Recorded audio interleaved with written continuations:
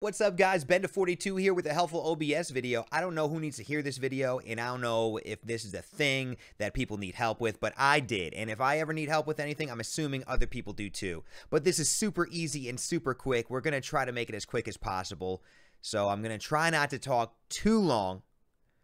But how do you change your webcam to go more than 500 milliseconds for a delay? This has to do with if you're using a capture card that may need more than 500 milliseconds just to sync up your game and your audio together. So let's take a look on how to do that.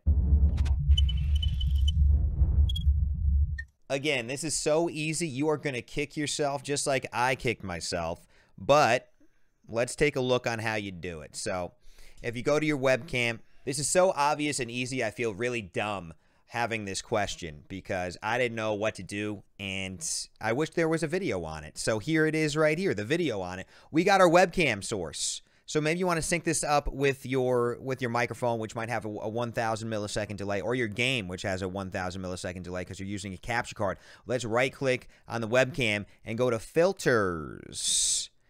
And then let's go ahead and add a nice little render delay. So here's where I ran into the problem. You'll notice when you put in any number, I mean, it only goes up to 500. You can't go over 500. So right now, I just put that delay on my webcam. So now my mouth is moving at the wrong time, right?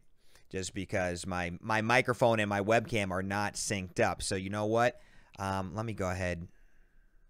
Well, okay. So now my mouth and my body. So now you're thinking to yourself.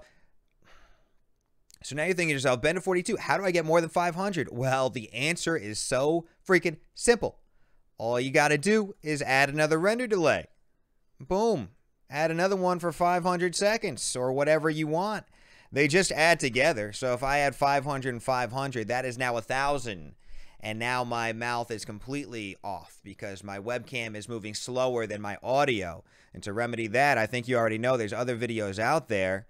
We're just going to go to the microphone, and we're going to go to Advanced Audio Properties, and we're going to change the delay on the microphone to 1,000 milliseconds. So that now matches the webcam, and boom. My voice should be coming through. My lips should be moving at the same time as my voice. You really need to do this usually when you're using a capture card. The older capture cards, I noticed, they are more than 500 milliseconds. So you need to add that second one in there to get your game and your camera and your microphone synced together. I know what you're thinking. That was the easiest, stupidest video you've ever seen on OBS. I needed help with it.